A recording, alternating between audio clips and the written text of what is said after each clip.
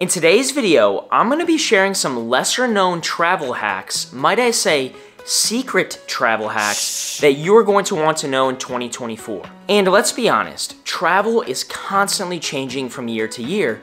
It can be hard to keep up with at times. But with these travel hacks that I'm about to share, I'm going to keep you at the top of your travel game. Make sure you stick around because as we know, travel is getting increasingly more expensive every single year. And 2024 is going to be no different. But fortunately, a lot of these hacks that I'm sharing today will help save you tons of money on your travels, especially number 13. But let's start talking about these tips. The first hack we are going to talk about is eSIMs. Now, you might not even know what an eSIM is, and most likely it's only going to benefit you if you are traveling internationally. But in my opinion, this is going to be your best and most efficient way to handle your cellular data and service while you are abroad. So every phone has a SIM card, and it's usually a physical SIM card that you can access through the side of your phone. And basically what an eSIM is a electronic version of that SIM card that you can download onto your phone. The old school way of doing SIM cards while traveling was actually plugging in a physical SIM card, but nowadays they have these awesome and super convenient eSIMs. Now, I've personally used eSIMs for probably the last year and a half of travel, and I used to do the physical SIM cards, but since moving over to the eSIMs, I love them. They're quite affordable, a little bit more expensive than the physical ones, but still very affordable, and they're really easy to set up, and you can actually set them up before you travel, so that way when you land, your phone is all ready to go, which we know is super nice. Now, I know there's a lot of great companies out there for eSIMs. I have personally only used one called Airalo, which I have found to be awesome. One thing I really like about Airalo is they offer regional and global eSIMs. So for example, when I recently just went to Southeast Asia, I got a SIM card for that entire region. So I was able to get access to data in Vietnam, Thailand, Cambodia, Singapore, all under the same SIM card. The reason I'm mentioning eSIMs in this video is I feel like there's still so many people that don't know about eSIMs. Especially being here from the United States, I often get questions of how we handle our phones when traveling, and I often hear people just use their carrier for data while traveling. For example, Meg and I here in the United States have Verizon, and they have this service called Travel Pass, which on the surface seems really great, being that it's just convenient and you just let them know when you're traveling. But it costs like $10 a day, and honestly, the data is kind of really slow and you don't get very much. So you could save a ton of money, especially if you're going on a 1 or 2 week trip in Europe, by just buying an eSIM versus paying $10 every single day for data while you're traveling. So that's why I really like eSIMs over even just a physical SIM card or getting data through your normal carrier at home. Number 2, FlightAware.com. And to be honest with you, this website is a little bit new for myself as well, but I found it to be super fun and super useful. The main way I use FlightAware.com is to check flight status, to check if my flight is delayed, or it's on time, or maybe there's some bad weather coming. It's a great database that I found to actually be a little bit more updated than what you're going to get from your airline.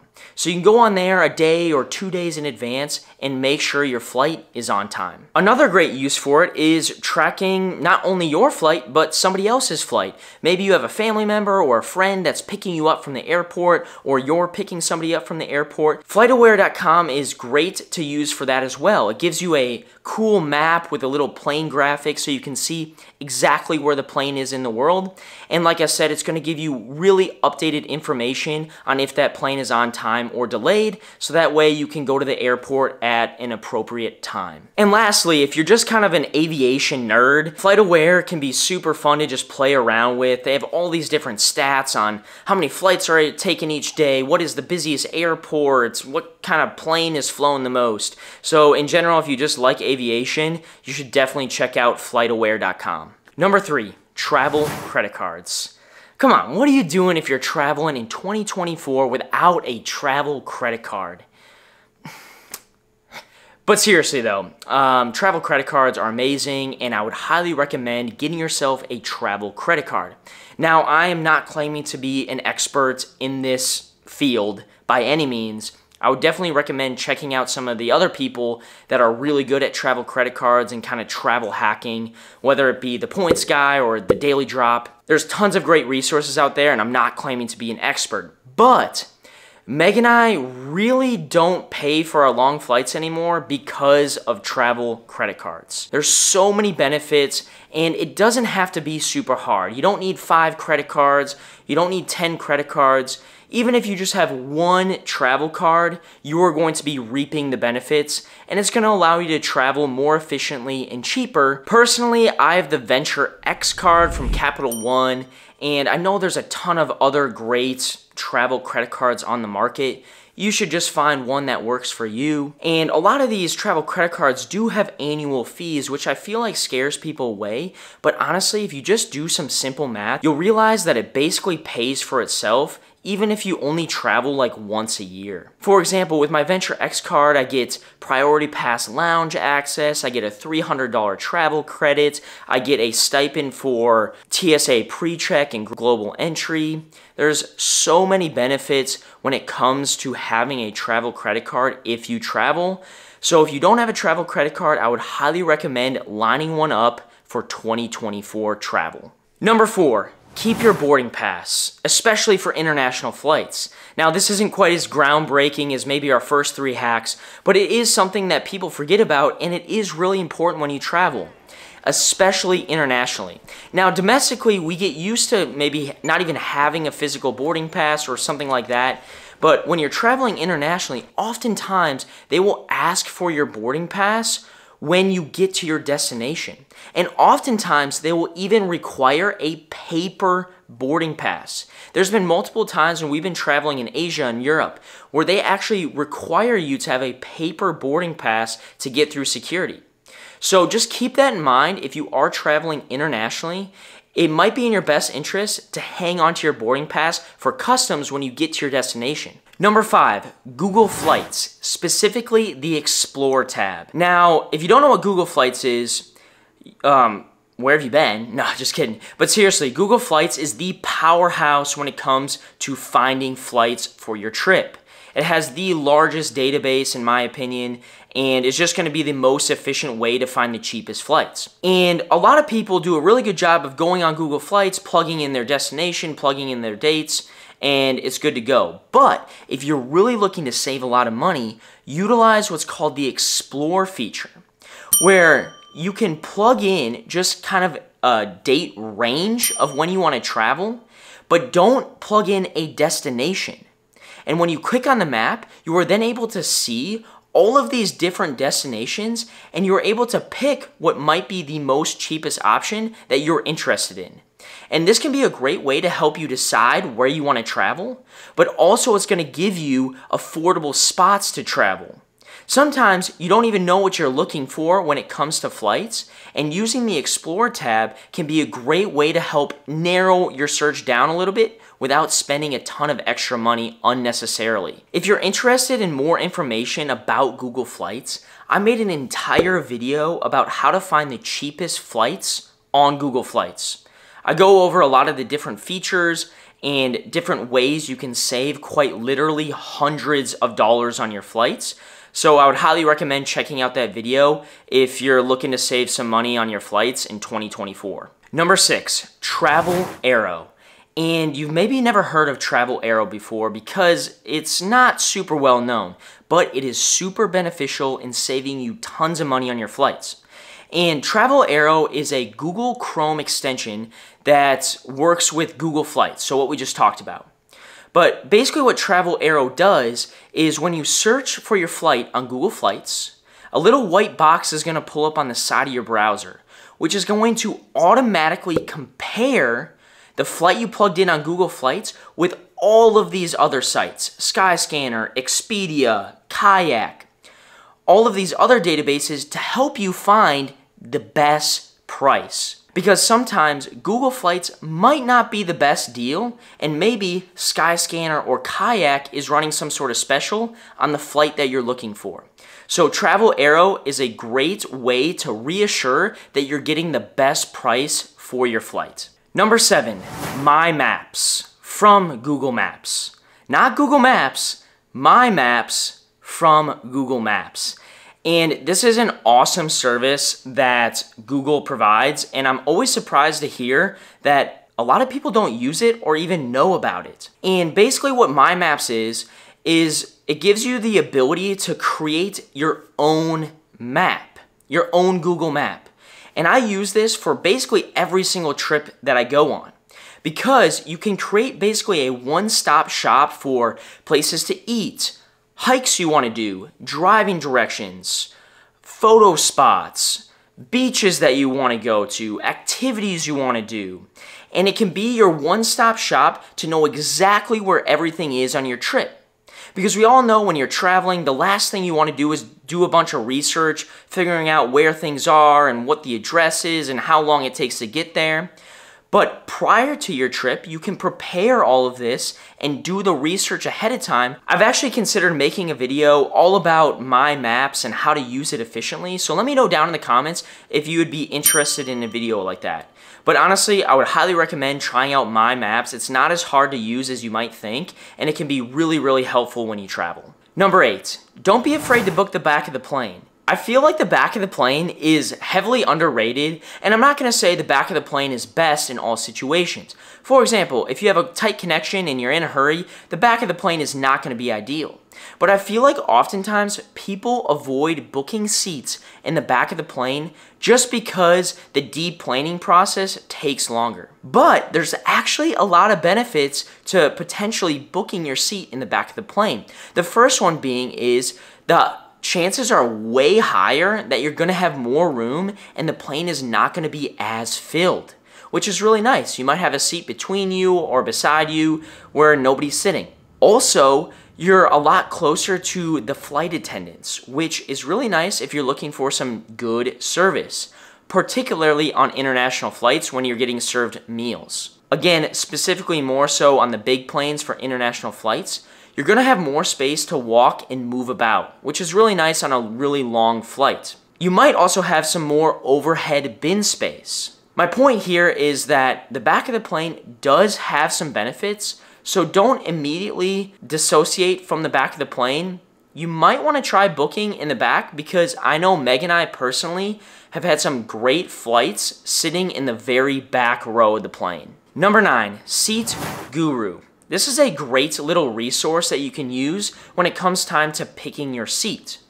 You plug in your flight information and your destination, and it gives you a seating chart of the plane that you're on. And not just your basic average seating chart, it's going to give you detailed descriptions of each seat, telling you if it's a good seat or a bad seat, telling you if the seat reclines or not, telling you if there's floor storage, telling you if there's extra leg room or not, telling you if there's a window or not. And again, as you can probably tell, it's a great resource if you're somebody that's maybe a little bit picky about your seat, or you're looking for a specific seat with specific amenities. I would highly recommend checking out SeatGuru to solve and answer all of those questions. Number 10, dry soaps. And let me tell you, I have no idea why I haven't been doing this for my entire travel career, but I've just recently added dry soaps into my packing list. The first one that I've been bringing with me is a solid shampoo and conditioner, which is just so much more convenient. You don't have to worry about the liquid. You don't have to worry about it getting caught through TSA. It lasts forever. The one that I've been using is from Lush. It smells great. Again, just an awesome addition to my packing list. Another thing that I've been using a lot as well is paper soap. I've recently got this paper soap from a company called Sea to Summit. Comes in this nice little package with 50 sheets. I use it for washing my hands. It can be used for shampoo, body wash. It can really be used for anything, laundry. But it's just a nice alternative to the hand sanitizer. I find whenever I'm traveling, I'm like always putting on hand sanitizer, and I feel like by the end of a travel day, my hands are like sticky from so much hand sanitizer. But what's nice about the paper soap is you can actually go wash your hands with high quality soap, and it doesn't take up a ton of space, and you don't have to worry about it getting caught through security. Again, a really nice benefit. So I would highly recommend trying to introduce some dry soaps or solid soaps into your packing list for 2024. Number 11, Ziploc bag. I honestly don't even think that this is a secret, but Ziploc bags are the GOAT of travel items. And in my opinion, I haven't found a item that has beat it. Specifically when it comes to packing your liquids, I always see people buy these like fancy like liquid bags, and let's be honest, they don't work as well as Ziploc bags. Ziploc bags are cheap, they take up no space, and they hold in all of your liquids for the most part. Travel hack number 12, a carabiner. And in my opinion, the carabiner is like the Swiss Army knife of traveling. There's just so many uses. I've been using this carabiner. Honestly, this thing is not the best for travel. It's this like super big rock climbing carabiner. But again, there's so many uses for a carabiner. Whether it be hooking some shoes on the outside of your backpack because they got wet, or clothes, or hanging a water bottle, or hanging clothes out to dry when you get to your destination, or using it as a safety feature to help lock your suitcase or backpack. A carabiner just seems to come in handy more than you would like to think. Number 13, fly carry-on only. And I feel like this one in 2024 and the years to come is going to be the one thing that is going to save you the most money. I feel like every single year, checked baggage fees are going up by $10, $15, $20. These days, especially if you're flying a budget airline, the baggage fee is nearly as much as your seat. It costs just as much to fly your bag underneath the plane belly as it is for you to sit your butt in your seat. It is honestly crazy, and I would highly encourage everybody in 2024 to start practicing carry-on only travel. It'll save you tons of money, potentially a lot of stress of not having to worry about your luggage getting lost or anything like that. Carry-on travel is going to be the best way to travel, in my opinion, in the years to come, and it's best to just start practicing now. Number 14, Timeshifter. And Timeshifter is a cool little app that I've actually mentioned in one of my previous other videos, but I figured I would bring it up again, being that it's a piece of technology that could be really useful for you, especially if you're taking long international flights. And as we know, technology is kind of taking over the travel space, so it's good to stay up to date with all these different apps. And Timeshifter is an app specifically designed to help you deal with jet lag. And basically how Timeshifter works is you're going to plug in your flight information, which is really easy to do. You just plug in your flight number, and it's going to populate your flight schedule. And based on that flight schedule, it's going to give you a protocol to help avoid jet lag as much as possible. And basically how it does this, without me being a scientist and getting too sciencey, is it's going to start to adjust your circadian rhythm, so that way when you get to your destination, you're already adjusted to the time change. And how it does this is it will give you a schedule on when to sleep, when to stay awake, when to take caffeine, when to take melatonin, if you choose. And I actually found it to be quite successful and quite helpful. With that being said, it comes at a price, and if you're not for sure that you want to invest in it, what's awesome is they allow you to do one trip for free, and you're able to get a feel for the service that they provide. So either way, whether you want to do it long term or not, trying it out once can be really beneficial, because you might learn a lot from just that one experience, and maybe you won't even need to invest in it in the future. But it is kind of a fun app to try out at least once. Thanks for watching this video. Hopefully you came out of it with some lesser known travel hacks that you can implement in the upcoming year of travel. This time of year, the start of the new year, is always really exciting for travel. The travel planning juices are flowing. Everyone's making goals for the trips they are planning for the year, and we are here for it. We are here to help you. We are here to inspire you. Let me know down in the comments any travel goals you have for the upcoming year. I love to hear where people are going and things they're excited about when it comes to travel. If you enjoyed this one though, I would highly recommend checking out the first video we made this year, which is unwritten rules for the airport. I always have fun making those videos. I get to unload some of my pet peeves off onto you guys, and whether you agree with me or not, it's just some good discussion in the comment section. Anyway, thanks for watching this video. If you enjoyed it, please give it a thumbs up, as well as subscribe to our channel for more content like this. We will see you in the next video.